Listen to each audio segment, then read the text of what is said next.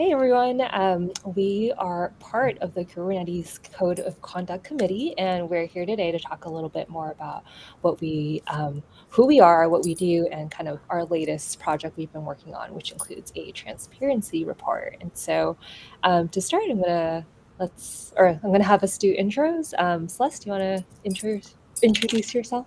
Hi, I'm Celeste. I'm a staff technical writer for the CNCF, though I participate in the Code of Conduct Committee as an individual contributor, not a representative of the LF. And yeah, that's more or less me. Tim. I'm Tim Pepper. I'm a senior staff engineer at VMware, and similarly, I'm obviously not a VMware code of conduct enforcer, but a member of the open source community here. And Karen. Hey, so I'm Karen. I work for Microsoft Azure, and I'm a community manager on a few of our different open source projects like Helm and several others, but I am also a member of the Code of Conduct Committee. Well, with that, let's jump into the Code of Conduct concept and like what our committee is. Can either of you talk about what we do, why we exist, and kind of like what our scope is? All right, I'll take it. So the Code of Conduct Committee is a body. We are elected by the steering committee, and nominations can either be self-nominations or nominations by others. And we are here to effectively enforce community safety. And what community safety really means in this regards is ensuring that any disagreements that people or different groups within the Kubernetes community have are resolved in a helpful way. Trying our best to sort of encourage good behavior and uphold the community code of conduct. And as of yesterday, publishing transparency reports on the work that we do. Tim, is there anything you'd like to add? I think a key thing to understand there is that we're an independent body. We try to be neutral and unbiased, and I think people maybe see a code of conduct, view it, and potentially cynically think, oh, there's no accountability behind these things. It's just a feel-good statement. But this body exists to make sure that there can be accountability. And as we approach that, we try to do it with a restorative mindset. It's also really common when you see a body like this to sort of presume it's the police or it's punitive. We're here to like kick people out, but we're actually here to try and find positive, mutually positive, restorative outcomes where there is conflict. And that's a really critical part of a healthy, sustainable community. All right, so we mentioned the transparency report. Can we talk a little bit more about what this is, what it isn't, and then why did we start doing this, right? Like, what is the purpose? I'm gonna let Tim lead the charge this time. All right. So this is a concept that's out there in multiple forms. Like if you do a Google search for transparency report, you'll come up with a variety of pieces of information on how these things are done. But the basic concept is to demonstrate that there is accountability, we need to give some sort of evidence of that. But it's also really important that it be confidential. If people are being escalated or escalating or being escalated in some way to the Code of Conduct Committee, that needs handled in a confidential way, and again, without bias, and investigations need to happen.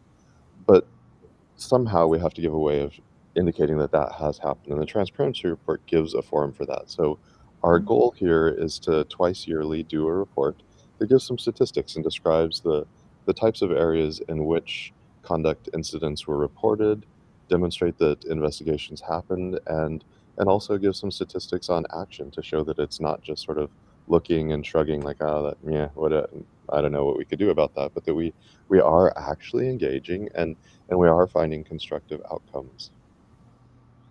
Yeah. Accountability happens, basically. Yeah. I think the other thing that I would add too is that I think both A, the concept of a Code of Conduct Committee, and B, the concept of a transparency report are a little bit intimidating to other people. Again, as Tim mentioned, people tend to think of Code of Conduct bodies as being very like punitive, being the cops, being like the teacher in the classroom, and you go and tattle on your friends too.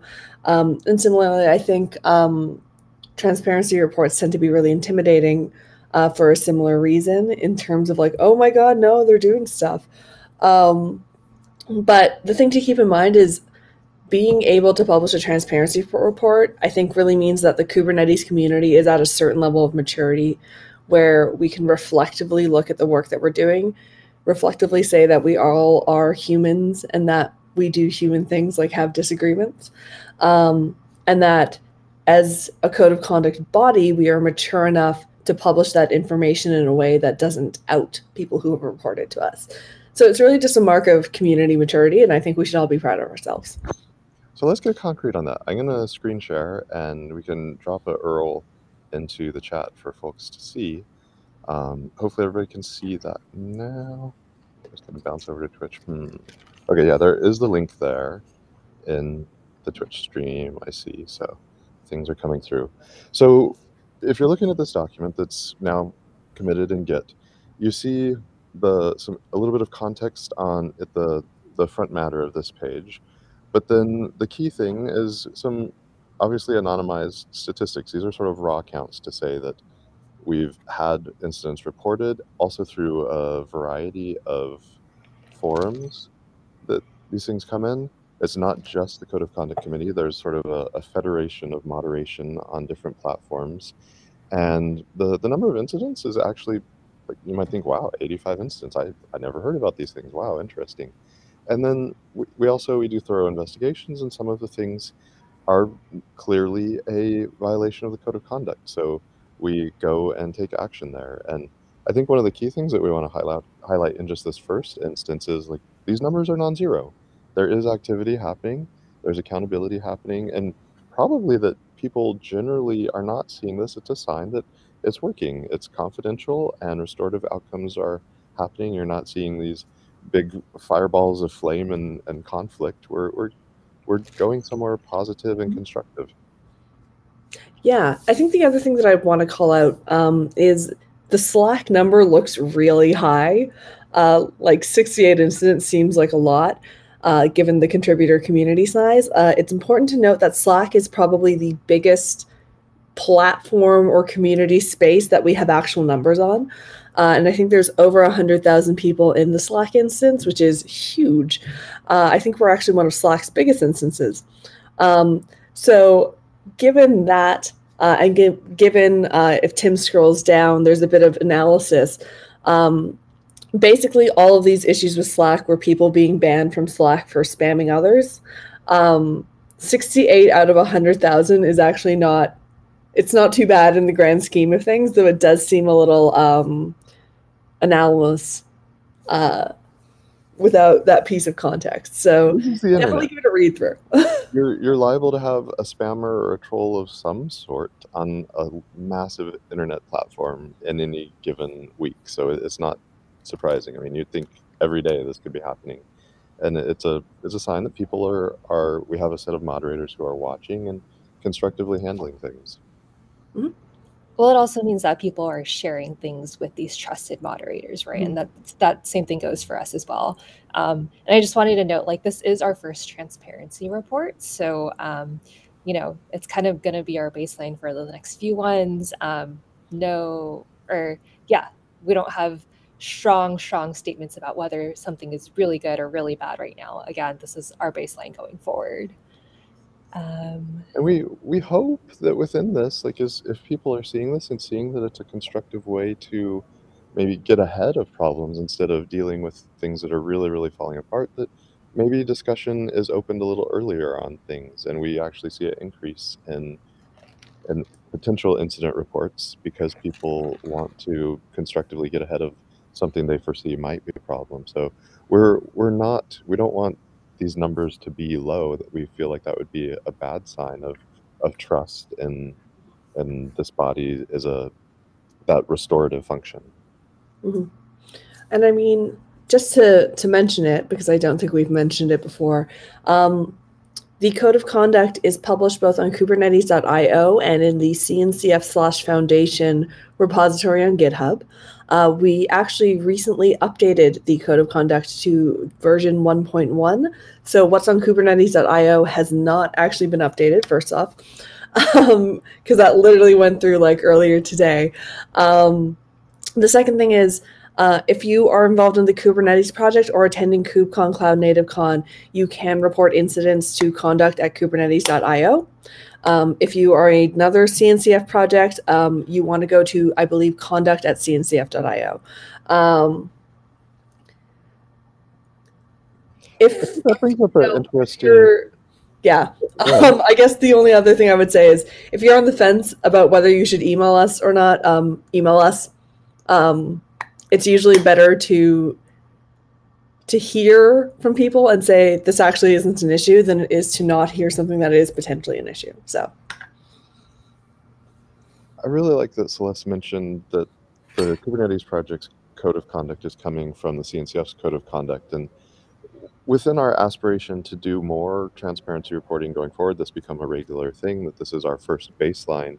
We also aspire to bring more of the concept of code of conduct committee, of transparency reporting, of restorative action to the broader CNCF community. So whether that's through the contributor strategy body at CNCF, or just putting the word out like this here, doing conference talks, where we are a body specific to the Kubernetes project.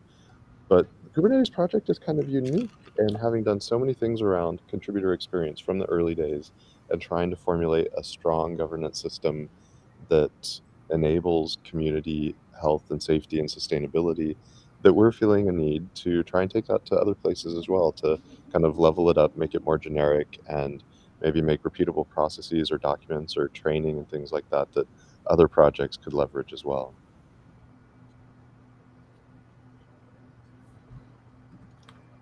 Yeah. Cool. Well, I think that wraps up our goals and messaging pretty well. Yeah. Any parting thoughts? Give the transparency report a read. I think over time it will end up being a very interesting measure of health for the community.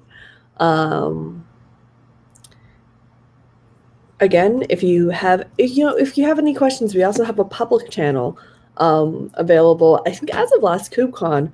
So on the Kubernetes Slack instance, that's code-of-conduct.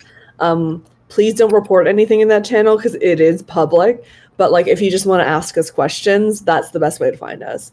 And yeah, again, if there's anything going on at KubeCon that you see, you can either email conduct@kubernetes.io. You can report it to any Linux Foundation staff.